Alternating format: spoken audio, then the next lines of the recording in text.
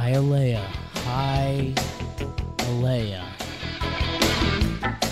Exclusive.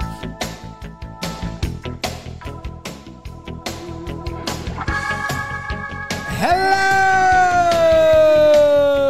and welcome to another player profile and projection here on Talkin Yanks. We're talking about Nestor Cortes. Nestor Cortes Jr. Nasty Nestor. The Hialeah kid, as Jake said. Born in 1994, huh? He's 29 years old. He was born in Cuba. A lot of people forget that. They don't remember that at all.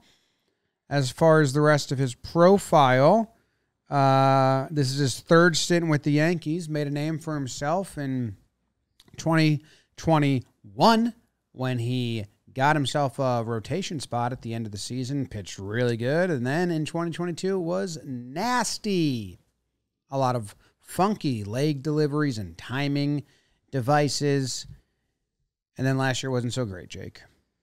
So second stint with the Yankees, but are we calling this a third now because this is kind of Nestor like post-injury? Let's find out. I don't know. I just read the Wikipedia and it says New York Yankees, third stint on December 20th, 2020.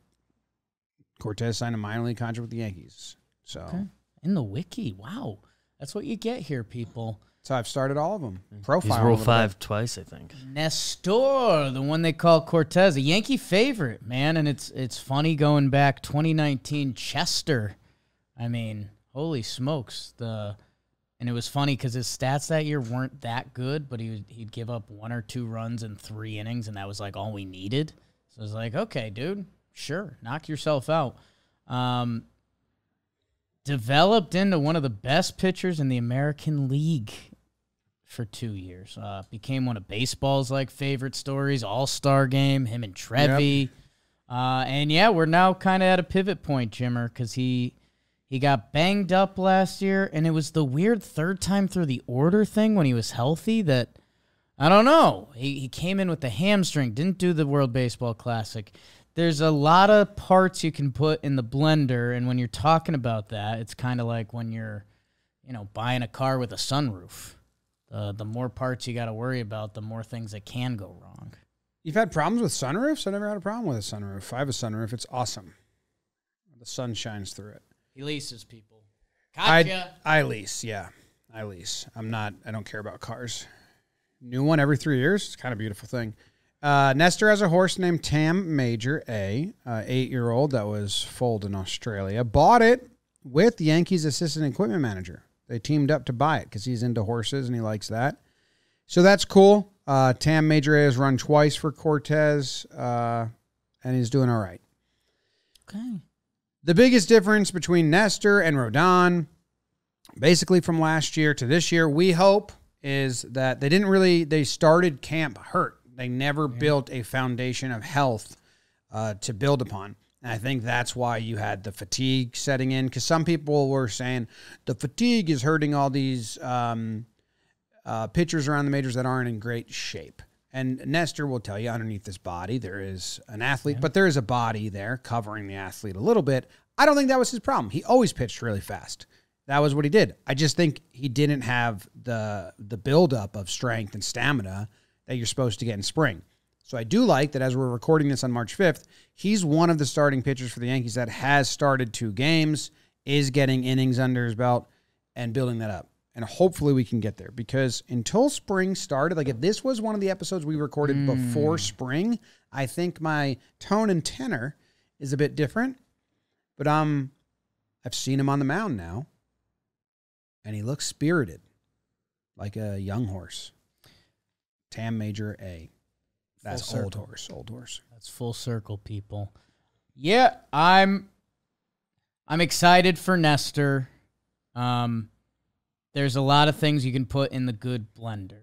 His first 2 times through last year, Nestor was great, and it almost felt, it wasn't Monty-ish because they never gave Monty the chance, but I guess if we're going to go off that fatigue thing, not getting your legs under you from spring training, which spring training is for pitchers. That's the known fact. If hitters had it their way, spring training would be 2 weeks. October 11th. 1998. Parent Trap. The year it came out. Nestor, his first time through the lineups was great. You pitch clock. I don't know. I mean, technically it's something to watch this year. Okay, the stats I was looking for. First time through. Okay. Get there, Jake. Just lost it again. Damn. Tough stuff. Brutal start. Pitches 1 through 25. Here's a similar stat. Mm-hmm. Opponents had a 529 OPS. Pitches 26 through 50. 596 OPS. Pitches 51 through 75. A 729 OPS. Okay. So there's a little bit of a leap. Pitches 76 through 100. Hitters had a 1.4 OPS. So that plus if you do days of rest, his 4 days between starts, hitters had an 882 OPS against them. 5 days, 647, 6 plus 657. So there's a lot of signs that point to Nestor Cortes Jr. was not built up for the 2023 season. Mona Lisa Vito. I love it. I love it. So why not believe in that? No, I do believe in that. And as I told you, tempo-wise, I have those numbers. He did pick up the tempo last year. He didn't really need to because he was at 15 seconds the year before. Brought that to 13 seconds last year. I do think the only thing that I did notice with the pitch clock, and maybe this is just rude clock shots fired, but I know Nestor could shoot him back at me. You know, if you watch any of our warehouse action, I can lose my breath easily. It felt like whenever Nestor made a play, which Nestor does make plays. Yeah, like he's underneath a fun his body, fielder. there's an athlete. High effort. It did feel like he would be on the mound just a little huffy-puffy. Could be, but that Just could a also little- just be general, like wasn't in great Right. shape. Right. Not that the pitch, and then the pitch got compounded that. I don't know. It's just nice that he's got a spring training to get under his belt here a little bit. I was looking at what he's been throwing this spring so far to see if he's changing it up. He is throwing a sweeper. Last year he did throw that. It was his third pitch. It was fastball. It was cutter. It was sweeper. Right now he's got sweeper, four-seam fastball, cutter, and he has thrown a decent amount of changeups this spring. He did throw some last year. That's interesting. He doesn't need that. I just need him to be doing what he's doing. I think with Nestor, I always want to stay funky. Sure. Like I remember that outing. I believe it was against the White Sox, like a daytime getaway day or Saturday day game against the White Sox. Was it this year or was it in 2022? That he just mowed him down, and it was like the last pitch off the mound. He went Laredo and was walking to the dugout before it even got there. You know what I'm talking about? I know. And that's the guy I want to see at all times. Confident. Let me see if I can find it. May 15th, Sunday, 1 o'clock start, getaway day against the White Sox. Nestor goes 8 innings pitched, 3 hits, 1 earned run. So, yeah, that's the guy. Eat our shorts. We even saw it his last start last year against Houston. And like, hope again. Dominguez times, Nestor times, and then he was out for the year. I will say something to watch, Jim, a little W2, W4. Yeah. Righties clipped Nestor decently last year. Really? 261, 330, a 798 OPS. So Nestor was always funny because when he pitched to righties, it always felt like a cutter fest. Like it was just going to keep cutting. Or he'd just stop the fastball and you'd almost do that like, huh? Like him pitching to Vladdy used to be hilarious. Like Vladdy would take the biggest swings in the world. He'd swing through it and you were just like, okay, what was any of this? Read those stats again, Buck. Careful with that. So, just to compare, if that's okay with you. Uh-huh. In 2022, Nestor Cortes held right-handed batters to a 202 batting average, 251 on base, a 590 OPS. He was really good. Okay.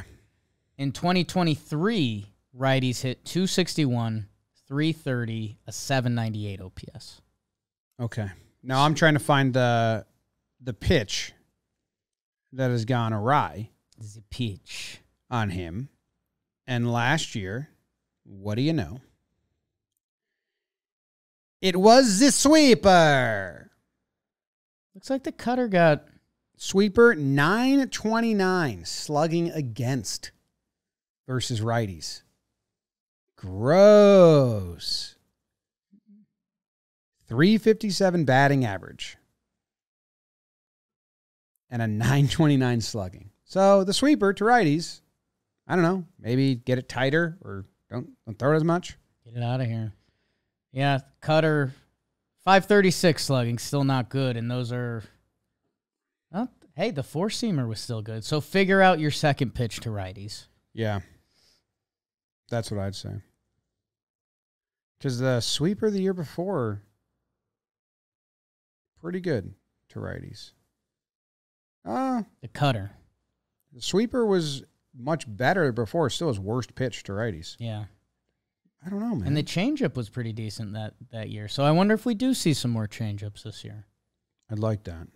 Let's see who he's throwing his changeups to this year. Gio Urshela, he's righty. Right-handed. Javi And a friend. Javi Baez. Jeter Downs made a nice play against Gio Urshela. Nice. Javi Baez is a righty. Mark Canha. We think. Mark Canha is righty. He's a righty, but I think of him as a lefty sometimes. He's got lefty energy personality. Justin Henry Malloy. He's right. It's all righties. He's throwing his changeup to righties. So maybe we do see that a little bit. I'm good with that. I'd like that.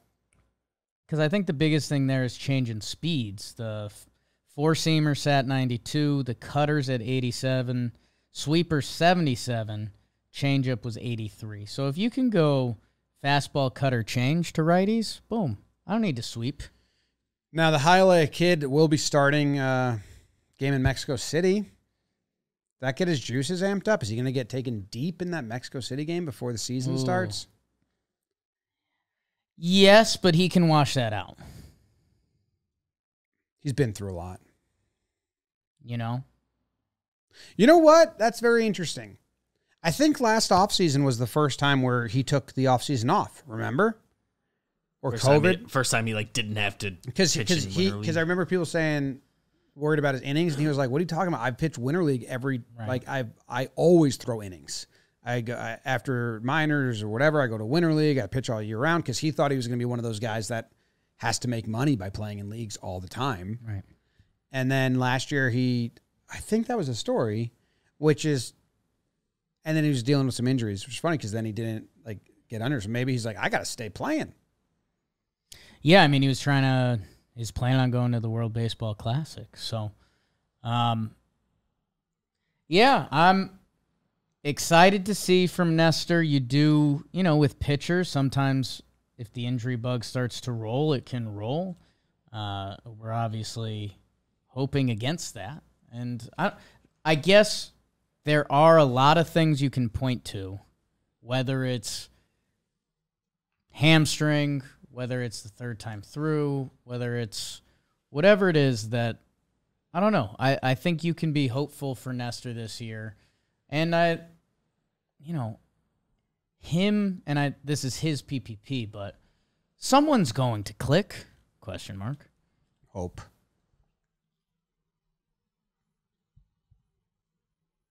More hope in Nestor or Rodon this one season. More hope in Nestor or Rodon. I refuse. It's tight, right? It's Nestor's PPP. Right.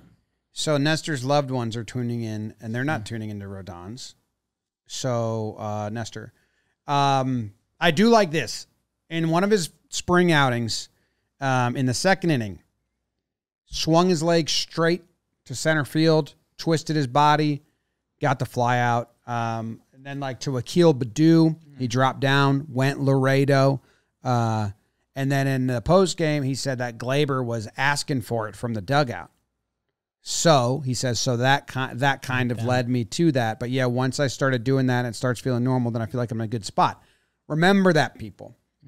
When I'm like saying, Nestor, do the funky stuff. Have fun. Here he is saying, yeah, when I do that, I'm feeling good. And there was periods last year where he wasn't doing it. That. And you're like, come on, man. Like, get cocky. Cocky.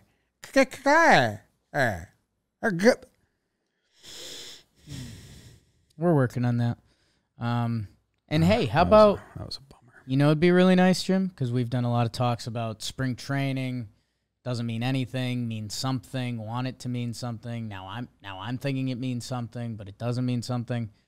If Nestor could pick up first start, will he be in Houston? Yeah. It's a 4-gamer, right? So you'd assume Clark's the 5?